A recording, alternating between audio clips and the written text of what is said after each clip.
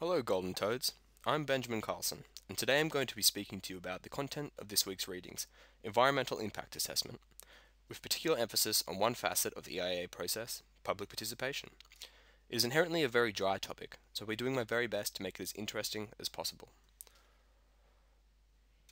In today's world of exploding human populations and the corresponding exponentially increasing rate of development, the environment tends to take a backseat. One of the most powerful tools built into our legislature, designed to mitigate the damage done to our natural world, is environmental impact assessments. They force the proponents of a specific development to, while not necessarily alter, at least consider the potential environmental impacts of their actions. I'm now going to briefly touch on key elements of the EIA process, which will be expanded upon throughout this week's discussion. The EIA summarizes the environmental impacts of the proposed development, but it also details the potential social and economic effects. It presents these negatives alongside the identified positives in a succinct manner, so it can be readily understood and hopefully acted upon by decision makers. Not only does it require the proponents and decision makers to consider the negative environmental ramifications of the development, but it also makes this information available to the public. The decision makers can still decide to go ahead with the proposal, even if catastrophic impacts are highlighted in the report, but they do so now with full knowledge and thus legal liability of the impacts. An EIA usually moves sequentially through 4 steps or stages. The first is screening. This stage determines whether the development that has been proposed will, under the legislation that is relevant, require environmental assessment. Simplified, this is just whether or not the development has the capacity to damage the environment in a significant manner. The second stage is scoping. During this phase, it is determined what the potential impacts may be and possible alternatives to the proposed development, and thus which areas require further investigation as part of the EIA. The team who will be conducting the study is then briefed with this information. During the scoping process, an opportunity is provided for the initial involvement of the public. The third is the creation of the Environmental Impact Statement. This is one of 2 important deliverables of the EIA process. It is a document that contains the gathered information on the current environmental conditions on the site, the likely environmental impacts of the proposed development, potential means of mitigating these impacts, and a discussion and subsequent evaluation of alternatives.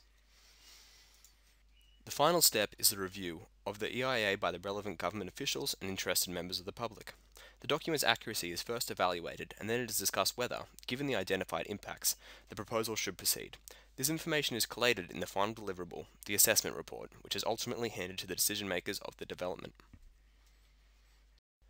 An integral element of the EIA process is that of public participation. This, as it quite clearly sounds, is simply the involvement of the public in the decision-making process.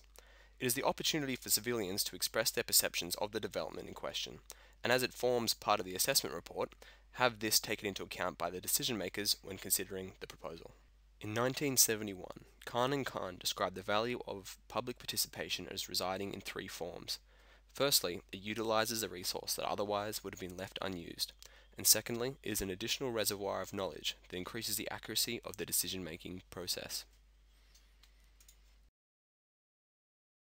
The third and final identified positive aspect is that public participation throughout the assimilation of the assessment radically decreases the chance of public backlash at a later date, streamlining and expediting the entire process. It has also been suggested by Elliot that a 4th point is added, that public participation simply leads to better decision making.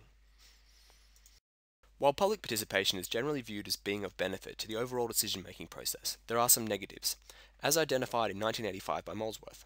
Some of which are that only members of the public with relevant technical and scientific knowledge can contribute to the decision-making process in a positive manner, and also often the involved public can be quite subjective and not view the wider ramifications of the decision. The level of public participation dictates its impact on the decision-making process. In 1971, Einstein suggested the 3 broad categories that describe levels of participation that were later broken up into 8 subcategories by Sewell and Phillips. The first and lowest level of participation is non-participation. This was broken down into manipulation, sense of security, and information. The second of Einstein's levels of participation is tokenism, with the subcategories of consultation, placation, and collaboration.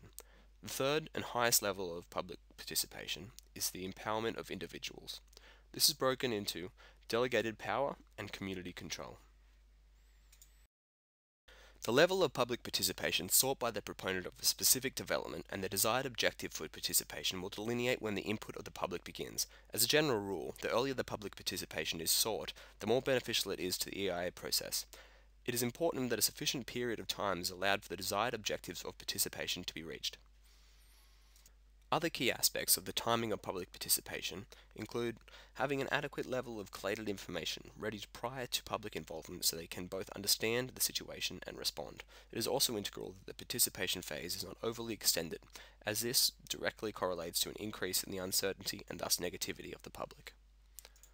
It is important to scrutinize the parties involved in public participation and should thus be aware that they do not represent a perfect cross-section of society. Almost all participants are those that are adversely impacted by the proposed development, educated, middle class, have social influence, and thus feel confident in their involvement. Conversely, those that benefit from the proposition generally remain uninvolved. However, some members of the public do not elect to participate, despite being potentially negatively affected by the decision-making process's outcome. These include ethnic minorities, those that are physically or mentally disadvantaged, those that are not aware of the discussion over the proposal, or those that perceive the impacts of the development being far in the future. I hope that I have managed to convey at least some of the fundamental elements of this week's readings. Throughout the rest of the week, we will build on this foundation of knowledge through the discussion questions. I'm looking forward to speaking with you. Thanks for listening.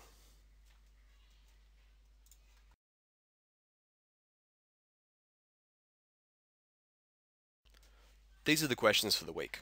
I'm going to put questions 1 to 3 up at the beginning of the week and 4 to 5 up after Wednesday.